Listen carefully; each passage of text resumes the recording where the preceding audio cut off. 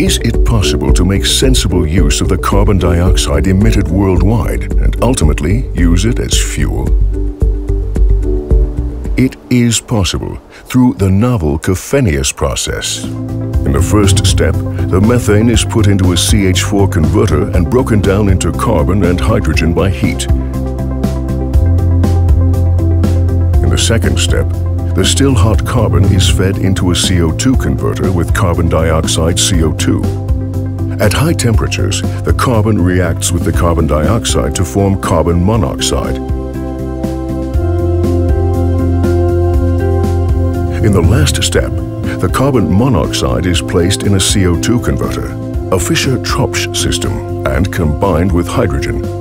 This so-called syngas can be converted via a catalytic process into synthetic fuel and water. None of this is a secret.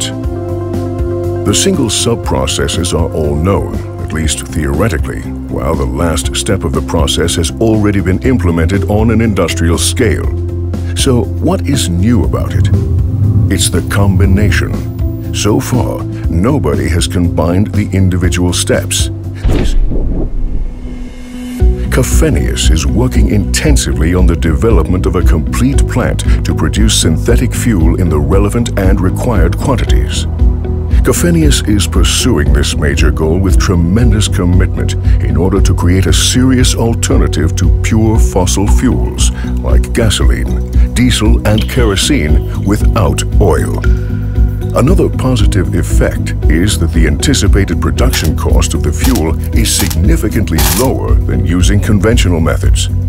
But ultimately, this new technology will achieve one thing above all else. Man-made CO2 emissions will decrease a little more with each new plant.